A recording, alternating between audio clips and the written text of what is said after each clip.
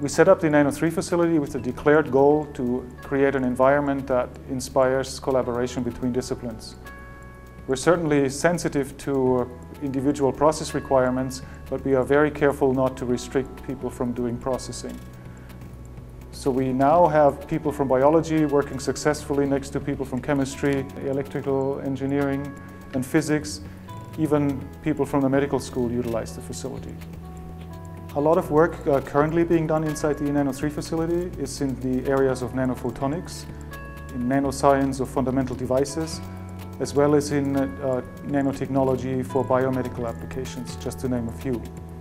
We're truly fortunate to have great staff with backgrounds in the areas of physics, chemistry, and electrical engineering. The staff has demonstrated fantastic dedication since the inception of the facility and really takes pride in attempting to make Nano3 one of the premier facilities.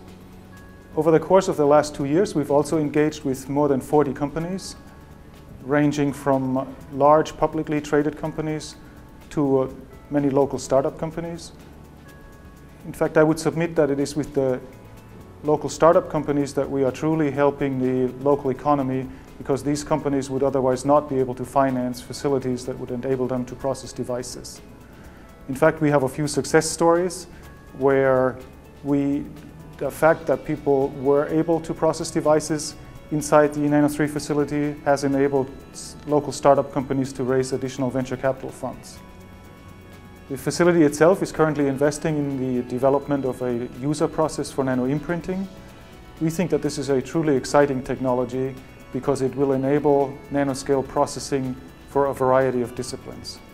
We really believe that if we manage to simplify this process sufficiently, we will ultimately enable many users that are non-traditional users of micro or nanotechnologies to be able to develop and work with devices at the nanoscale.